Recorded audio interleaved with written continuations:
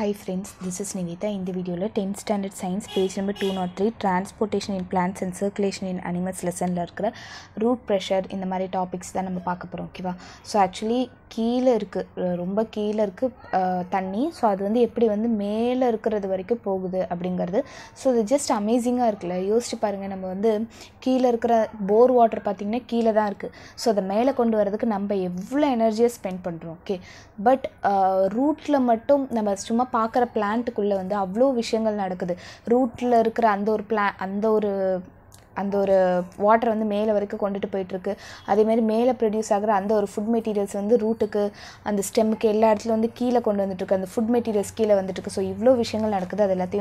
அது எல்லாத்துக்குமே எப்படி நடக்குது அப்படிங்கிறத பற்றி தான் பார்க்க போகிறோம். ஓகேவா? ஃபர்ஸ்ட் நம்ம பார்க்க போகிறது வந்து ரூட் ப்ரெஷர். அப்படினாலே என்ன அர்த்தம்? ரூட் வந்து ஒரு ப்ரெஷர் கொடுக்குது அப்படின்னு அர்த்தம்.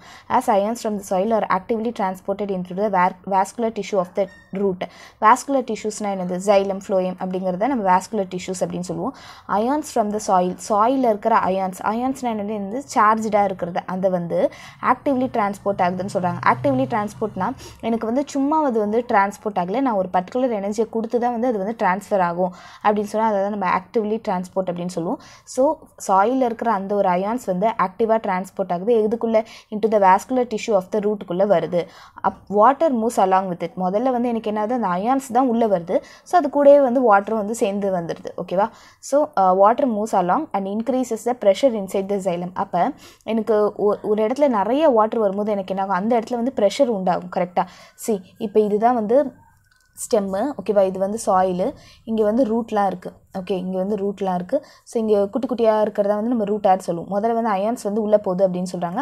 ஆக்டிவ்லி டிரான்ஸ்போர்ட் ஆகுதுன்னா இது வந்து ஒரு பர்டிகுலர் அமௌண்ட் ஆஃப் எனர்ஜி வந்து கொடுத்து தான் அது வந்து உள்ளே வர மாதிரி இருக்கும். ஸோ அது கூட என்ன ஆகுது? வாட்டரும் வந்து டிரான்ஸ்போர்ட் ஆகுது. நிறைய விஷயம் இங்கே இருக்கும்போது எனக்கு என்ன ஆகும்? இங்கே ஒரு pressure உண்டாகும்ல. So increases the pressure inside the ஜைலமில் வந்து எனக்கு ப்ரெஷர் இன்க்ரீஸ் பண்ணும். இந்த ப்ரெஷர் தான் வந்து நம்ம ரூட் ப்ரெஷர் அப்படின்னு சொல்லுவோம். ஸோ இப்போ இது ஒரு ப்ரெஷர் கொடுக்கும்போது எனக்கு என்ன ஆகும்? அடுத்த தண்ணி உள்ளே வரணும், நீ மேலே போ அப்படி சொன்னோம்ல. ஸோ அதுதான் it is responsible for pushing water to the smaller height of the stem. So ஸ்டெம்மோட smaller height வரைக்கும் தூக்குறதுக்கு, அந்த வாட்டரை வந்து அனுப்புறதுக்கு வந்து இந்த ரூட் ப்ரெஷர் காரணமாக இருக்குது. ரூட் ப்ரெஷர்னா ஃபுல்லாகவே காரணமாக இல்லை, அந்த இந்த ஸ்டெம்மோட கொஞ்சம் பார்ட் வரைக்கும் கொண்டு போகிறதுக்கு, அந்த வாட்டரை கொண்டு போகிறதுக்கு ரூட் ப்ரெஷர் காரணமாக இருக்குது. Can you understand? So it's responsible for pushing water to the small height of the stem அப்படின்னு சொல்லியிருக்காங்க. அதுக்கப்புறம் அப்டேக் ஆஃப் மினரல்ஸ் அப்படிங்கிறது அடுத்த டாபிக். ஸோ மினரல்ஸை எடுத்துக்குது அப்படிங்கிறது எப்படி, சாயிலேருந்து எப்படி மினரல்ஸை எடுத்துக்குது அப்படிங்கிறத பார்க்க போகிறோம். Plant depends on minerals from soil. Plant வந்து நார்மலாகவே சாயில் கிட்ட இருந்தால் வந்து மினரல்ஸை எடுத்துக்க முடியும் ஃபார் த நியூட்ரிஷனல் ரெக்குயர்மெண்ட்ஸ்க்காக. ஓகேவா?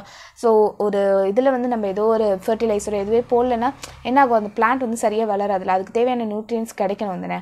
நமக்கே வந்து இப்போ நம்ம சும்மா வந்து தண்ணி மட்டும் குடிச்சிட்டு இருந்தால் போதுமா? சாப்பாடு சாப்பிட்டுட்டு இருந்தால் போதுமா? அதுக்கு தேவையான நியூட்ரியன்ஸ் நமக்கு தேவையில்லை. ஸோ அந்த நியூட்ரியன்ஸ் வந்து யார் கொடுக்குறா? சாயில் கொடுக்குது. எல்லா மினரல்ஸுமே வந்து அப்படியே சும்மா ரூட்டுக்குள்ளே போயிட முடியாது. பாசிவ்னா வந்து எந்த விதமான எனர்ஜியுமே வந்து செலவு பண்ணாமல் அப்படியே மினரல்ஸ் வந்து சும்மா அப்படியே போக முடியாது. All minerals cannot be passively observed. இது ஆக்டிவ்க்கு ஆப்போசிட் பாசிவ். ஓகேவா? Passively observed by the ரூட்டால் observe ஆகாது. 2 ஃபேக்டர்ஸ் இதுக்கு இருக்குது. என்னடா? Minerals R present in the soil as charged particles. அந்த சாயிலில் இருக்கிற மினரல்ஸ் எல்லாமே எனக்கு எப்படி இருக்கும்? சார்ஜ்டு பார்ட்டிகல்ஸாக இருக்கும். ஓகே, இப்போ நம்ம அயான்ஸ் அப்படின்னு சொன்னாலும் அயான்ஸ்னால் எனக்கு பாசிட்டிவ் அயான்ஸ், நெகட்டிவ் அயான்ஸ் அப்படின்றது இருக்குல்ல. ஸோ அந்த minerals R present in the soil as charged particles, that is அயான்ஸாக இருக்கும். That cannot move across a sell membrane. அது வந்து செல் மெம்பரேனை தாண்டி போக முடியாது. ஓகேவா? ஸோ எல்லாமே வந்து சார்ஜ்டு பார்ட்டிகல்ஸாக இருக்கிறதுனால சும்மா அதால் வந்து இங்கேருந்து இங்கே வந்து போக முடியாது. அது மட்டும் இல்லாமல் த கான்சன்ட்ரேஷன் ஆஃப் மினரல் இந்த soil is usually lower than the concentration of mineral இந்த ரூட். யோசிச்சு பாருங்கள், ரூட்டில் வந்து நிறைய மினரல்ஸ் இருக்கும். கரெக்டாக? ரூட்டில் நிறைய மினரல்ஸ் இருக்கும். இந்த சாயிலில் வந்து கொஞ்சம் மினரல்ஸ் தான் இருக்கும் கம்பேர் பண்ணும்போது. ஓகே, அதுதான் அங்கே ரொம்ப நாளாக வளர்ந்துட்டுருக்கு அப்படின்னு சொல்லும்போது அந்த ரூட்டில் வந்து நிறையா கான்சன்ட்ரேஷன் ஆஃப் மினரல்ஸ் இருக்கும். இந்த soil concentration of minerals in the soil is usually lower than the concentration of minerals in the root. அப்போ most minerals enter the root by active transport. See, higher concentration வந்து lower concentrationக்கு போகிறது வந்து osmosis அப்படின்னு சொல்லுவோம். அது வந்து சால்வெண்ட்டில் தான் நடக்கும், தண்ணியில் தான் நடக்கும். இது வந்து நம்ம படிக்கிறது வந்து மினரல்ஸை பற்றி படிச்சுட்ருக்கோம். அப்போ எனக்கு வந்து என்ன சொல்கிறாங்கன்னா ஆக்டிவ் அப்சார்ப்ஷன் என்னென்னா, நான் ஒரு பர்டிகுலர் அமௌண்ட் ஆஃப் எனர்ஜியை கொடுத்து தான் வந்து இங்கே இந்த சாயில் இருக்கிற அந்த ஒரு மினரல்ஸை வந்து ரூட்டுக்குள்ளே கொண்டு வர முடியும். அதுதான் சொல்கிறாங்க. தேர்ஃபோர் இந்த ரெண்டு காரணத்துக்காகவும், ஓகேவா, இந்த ரூட்டில் வந்து நிறையா மினரல்ஸ் இருக்குது தேன் இந்த சாயில் இருக்கிறத விட அதிகமான மினரல்ஸ் இருக்கிற அந்த ஒரு காரணத்தினாலையும், அந்த சாயிலில் இருக்கிற அந்த மினரல்ஸ் எல்லாமே சார்ஜ்டு பார்ட்டிகல்ஸாக இருக்குது, அது எல்லாமே செல் மெம்பரேனில் வந்து ஈஸியாக போக முடியாது அப்படிங்கிற ஒரு காரணத்தினாலையும் என்ன சொல்கிறாங்க அப்படின்னா மினரல்ஸ் எல்லாமே வந்து ஆக்டிவ் அப்சர்ப்ஷன் மூலியமாக தான் நடக்குது.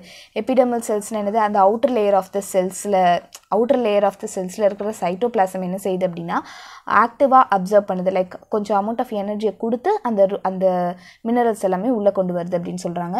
திஸ் எனர்ஜி நீட் இந்த ஃபார்ம் ஆஃப் அந்த எனர்ஜி, அந்த கொடுக்குற ஒரு எனர்ஜின்னு சொல்கிறேன்ல, அது வந்து எப்படின்னா ATP அப்படிங்கிற ஒரு ஃபார்மில் இருக்குது. Then it is transported to all parts. அதுக்கப்புறம் அந்த கிடைச்ச உடனே அந்த மினரல்ஸ் கிடச்சுன்னா அதுக்கப்புறம் டிரான்ஸ்பிரேஷன் பூல் காரணமாக, டிரான்ஸ்பிரேஷன் பூல்னா என்னது, அந்த ஸ்டொமேட்டா வழியாக வந்து வாட்டர் மாலிகுல்ஸ் எல்லாமே வெளியில் போகும். ஸோ அப்போ அந்த இடத்துல வந்து ஒரு வேக்கம் கிரியேட் ஆகும். ஓகேவா, இதுதானே ஸ்டொமேட்டா. இந்த ஸ்டொமேட்டா வழியாக எனக்கு என்ன ஆகும்னா வாட்டர் வேப்பர் அதெல்லாமே வெளியில் போகும். ஸோ அப்போ உள்ளுக்குள்ளே வந்து என்னாகும், ஒரு வேக்கம் வந்து கிரியேட் ஆகும்ல. ஸோ அப்போ அந்த வேக்கம் வந்து ஆக்குபை பண்ணுறதுக்கு வாட்டர் வந்து கீழேருந்து மேலே வந்துட்டே இருக்கணும்ல. ஸோ அப்படி வந்து உள்ளே கொண்டு வந்துட்டால் போதும். ஓகேவா, உள்ளே கொண்டு வந்துட்டதுக்கப்புறம் டிரான்ஸ்பிரேஷன் பூல் காரணமாக அங்கே இருக்கிற மினரல்ஸ் எல்லாமே மேலே போகும் அப்படின்னு சொல்லிட்டாங்க. ஓகேவா, அடுத்தது டிரான்ஸ்லொகேஷன் ஆஃப் மினரல் அயான்ஸ் வந்து டிரான்ஸ்லொகேஷன் ஆனது ஒரு இடத்துலேருந்து இன்னொரு இடத்துக்கு எப்படி மாற்றுறாங்க, மினரல் அயான்ஸ் வந்து எப்படி மாறுது அப்படின்னா minerals R ரீமொபைலைஸ்டு from older dyeing லீவ்ஸ்லேருந்து younger லீவ்ஸ்க்கு வருது. ஓகேவா, மினரல்ஸ் வந்து ரீமொபைலைஸ் ஆகுது. ரீமொபைல்னா என்னது, இன்னொரு இடத்துக்கு வருது. மொபைல்னாலே நகருதுன்னு அர்த்தம். ஓகே, ஸோ அப்போ ஓல்டரான இப்போது இறக்க போகுது அந்த லீவ்ஸ் அப்படின்னா அந்த லீவ்ஸ்லேருந்து இருக்கிற மினரல்ஸ்லாம் என்ன ஆகிடும்னா யங்கர் லீவ்ஸ்க்கு வந்துடுமா. புரியுதா, அந்த ஓல்டர் லீஃப்லேயே எல்லா மினரல்ஸும் அப்படியே கீழே விழுந்துடாது. அந்த ஓல்டர் லீஃபில் இருக்கிற மினரல்ஸ் எல்லாமே யங்கர் லீவ்ஸ்க்கு வந்துடும். இந்த ஃபினாமினனை வந்து நம்ம டெசிடியஸ் பிளான்ட்ஸில் பார்க்கலாம். அதாவது டெசிடியஸ் பிளான்ட்ஸ்னால் அந்த ஆட்டம் சீசனில் வந்து இலைலாம் உதிர்ந்துடும்ல. அப்போ என்ன ஆகுனா அந்த இலைலாம் வந்து புதுசாக வர இலைக்கிட்ட தன்னோட நியூட்ரியன்ஸ் எல்லாமே கொடுத்துரும். Elements like phosphorus, sulphur, nitrogen, potassium இதெல்லாமே ஈஸியாக ஒரு இடத்துலேருந்து இன்னொரு இடத்துக்கு வந்துடும். பட் ஆனால் கால்சியம் அதெல்லாம் வந்து ரீமொபைலைஸ் பண்ண முடியாது. ஸ்மால் அமௌண்ட் ஆஃப் மெட்டீரியல்ஸ் வந்து ஜைலம்க்கும் ஃப்ளோயம்க்கும் இடையில வந்து எக்ஸ்சேஞ்ச் ஆகும் அப்படின்னு சொல்கிறாங்க. அதாவது ஜைலம் வந்து ஃபுல்லாகவே வாட்டர் தான் கொண்டு போகும், ஃப்ளோயம் ஃபுல்லாகவே ஃபுட் மெட்டீரியல்ஸ் தான் கொண்டு போகும் அப்படிங்கிறது இல்லாமல் அதுக்கு இடையில வந்து கொஞ்சம் எக்ஸ்சேஞ்ச் நடக்குது அப்படின்னு சொல்கிறாங்க. அடுத்தது நம்ம பார்க்க போகிறது ஃப்ளோயம் டிரான்ஸ்போர்ட். ஃப்ளோயம் டிரான்ஸ்போர்ட் என்னது, ஃபுட்டு வந்து டிரான்ஸ்போர்ட் ஆகிறத நம்ம வந்து ஃப்ளோயம் டிரான்ஸ்போர்ட் அப்படின்னு சொல்லுவோம். அப்போ the food சிந்தசிஸ்ட் by the leaves வந்து ஒரு ஃபுட்டை சிந்தசிஸ் பண்ணணும்ல. ஏன்னா லீஃபில் தான் வந்து குளோரோஃபில் இருக்குது. ஸோ குளோரோஃபில் மூலியமாக தான் ஃபுட் சிந்தசிஸ் பண்ண முடியும். அந்த லீவ்ஸ் வந்து சிந்தசிஸ் பண்ணுற அந்த ஃபுட்டு வந்து ஃப்ளோயம் வழியாக டிரான்ஸ்போர்ட் ஆகுது to the area of requirements. எந்த இடத்துல வந்து தேவைப்படுதோ அல்லது எந்த இடத்துல சேமித்து வைக்க முடியுமோ அந்த இடத்துக்கு வந்து லீவ்ஸ்லேருந்து ஃபுட்டு வந்து எல்லா இடத்துக்கும் டிரான்ஸ்போர்ட் ஆகுது. Phloem tissue is composed of sieve tubes which has sieve plates. Phloem tissue அப்படிங்கிறது என்னென்னா, எனக்கு வந்து இங்கே பார்த்தீங்கன்னா உங்களுக்கு தெரியும், இதுதான் வந்து ஃப்ளோயம். இது ஓகேவா, இது வந்து கம்பேனியன் செல்ஸ் அப்படின்னு சொல்கிறது. இது மேலே இருக்கிறது வந்து சீவ் பிளேட்டு, இது வந்து ஃபுல்லாகவே வந்து நம்ம சீவ் டியூப்ஸ் அப்படின்னு சொல்லுவோம். அப்போ என்ன சொல்கிறாங்க அப்படின்னா ஃப்ளோயம் டிஷ்யூவில் வந்து சீவ் டியூப்ஸும் இருக்குது which have sieve plates. Sieve tubes இருக்குது, அதில் வந்து சீவ் பிளேட்ஸ் அப்படிங்கிறது இருக்குது. ஓகேவா, cytoplasmic stands pass through the force in the sieve plates. Cytoplasmic stands அப்படிங்கிறது இப்போ சைட்டோபிளாசம்லேயே ஒரு சின்ன வழி மாதிரி இருக்கிறது. ஓகேவா, ஸோ சைட்டோபிளாஸ்மிக் ஸ்டாண்ட் அப்படிங்கிறது மோரோவர் இந்த பிளாஸ்மோடெஸ்மேட்டா மாதிரி தான். இந்த செல்லுக்கும் இடையில ஒரு கேப் இருக்குல்ல. ஸோ அதே மாதிரி தான் வந்து சைட்டோபிளாஸ்மிக் ஸ்டாண்ட்ஸ்லேயே வந்து கேப் இருக்கும். பாசஸ் த்ரூ த போர்ஸ் இந்த சீவ் பிளேட்ஸ். அதாவது அந்த சைட்டோபிளாஸ்மிக் ஸ்டாண்ட்ஸ் வந்து எது வழியாக போகுது அப்படின்னா இந்த சீவ் பிளேட்ஸில் நிறைய போர்ஸ் இருக்கும். ஸோ அது வழியாக போகுது அப்படின்னு சொல்கிறாங்க. ஸோ ஆக்சுவலி அந்த ஃபுட் மெட்டீரியல்ஸ் தான். ஓகேவா, அடுத்தது இந்த ஃப்ளோயம் டிரான்ஸ்போர்ட் ஃபுட். ஃப்ளோயம் வந்து ஃபுட்டை டிரான்ஸ்போர்ட் பண்ணும், that is sucrose from the source to the sink. சோர்ஸ்னால் என்னதுன்னா எங்கே வந்து அது வந்து ப்ரிப்பேர் ஆகுதோ அதை தான் சோர்ஸ்ன்னு சொல்லுவாங்க. எந்த இடத்துக்கு கொண்டு போய் முடிக்குதோ அதை தான் சிங்க்னு சொல்லுவாங்க. Source is a part of the plant that synthesise ஃபுட்டை சிந்தசைஸ் பண்ணுறதா சோர்ஸ். எக்ஸாம்பிள் லீஃப் அப்படின்னு சொல்லுவாங்க. சிங்க் அப்படிங்கிறது எந்த பார்ட்டுக்கு வந்து நீடு தேவையோ அல்லது எந்த பார்ட் வந்து ஃபுட்டை ஸ்டோர் பண்ணுமோ அதை தான் நம்ம வந்து சிங்க் அப்படின்னு சொல்லுவோம். பட் சோர்ஸ் அண்ட் சிங்க் வந்து நம்ம ரிவர்ஸ் ஆகலாம் டிபெண்டிங் இப்போ அந்த சீசனை பொறுத்தவரை. அது வந்து வேரி ஆகலாம் அந்த பிளான்ட்டோட நீடை பொறுத்தவரை அப்படின்னு சொல்லியிருக்காங்க. சின்ஸ் சோர்ஸ் சிங்க் ரிலேஷன்ஷிப் வந்து வேரியபிளாக இருக்கிறதுனால the direction of movement in the phloem can be upwards or downwards. இப்போது ஒரு சில நேரத்தில் வந்து லீஃப் எல்லாமே உதிர்ந்துடும். ஓகேவா, ஸோ லீஃப் எல்லாமே உதிரும்போது எனக்கு என்ன ஆகும், அந்த நேரத்தில் வந்து லீவ்ஸால் ஃபுட் ப்ரிப்பேர் பண்ண முடியாது. அப்போ அந்த ஸ்டெம் வந்து என்ன செய்யணும், க்ரீன் கலரில் இருந்ததுன்னா அந்த ஸ்டெம் வந்து ஃபுட்டை ப்ரிப்பேர் பண்ணி எல்லாருக்குமே கொடுக்கலாம். ஸோ அந்த சோர்ஸ் அப்படிங்கிறது லீஃபாக தான் இருக்கணும் அப்படி இல்லை. சிங்க் அப்படிங்கிறது எப்போவுமே வந்து ஸ்டெம்மாக தான் இருக்கணும் அப்படிங்கிற அவசியம் இல்லை. அது வந்து மாறலாம் அப்படின்னு சொல்கிறாங்க. சோர்ஸ் சிங்க் ரிலேஷன்ஷிப் வந்து வேரியபிளாக இருக்குது. த டைரக்ஷன் ஆஃப் மூவ்மெண்ட் இந்த ஃப்ளோயம் வந்து ஒரு சில டைம் அப்வர்டாக இருக்குது, ஒரு சில டைம் டவுன்வர்டாக இருக்குது. ஓகேவா, ஒரு சில டைம் அந்த கீழே இருந்து அந்த ஸ்டெம்மில் இருந்து அந்த காம்புக்கு எல்லாமே எல்லாமே போகிற மாதிரி இருக்குது. ஒரு சில டைம் அந்த காம்பு அந்த லீவ்ஸ்லேருந்து ஸ்டெம்முக்கு வர மாதிரி இருக்குது. ஸோ இது வந்து பை டைரக்ஷன் அப்படின்னு சொல்லலாம். கீழேருந்து மேலே போகுது, மேலேருந்து கீழே வருதுல, அதனால அது பை டைரக்ஷன் அப்படின்னு சொல்கிறாங்க. இதுக்கு ஆப்போசிட்டாக வந்து ஜைலம் அப்படிங்கிறது யூனி டைரக்ஷன். யூனி டைரக்ஷனில் கீழேருந்து மட்டும்தானே மேலே போகும், கீழே மட்டும்தானே வாட்டர் இருக்கும். ஸோ அது கீழேருந்து மட்டும் தான் மேலே போகும். ஸோ அதனால் ஜைலமோட ஒரு டைரக்ஷன் அப்படிங்கிறது வந்து யூனி டைரக்ஷன் அப்படின்னு சொல்கிறாங்க. அப்வர்ட்ஸில் மட்டும் தான் இருக்குன்னு சொல்கிறாங்க.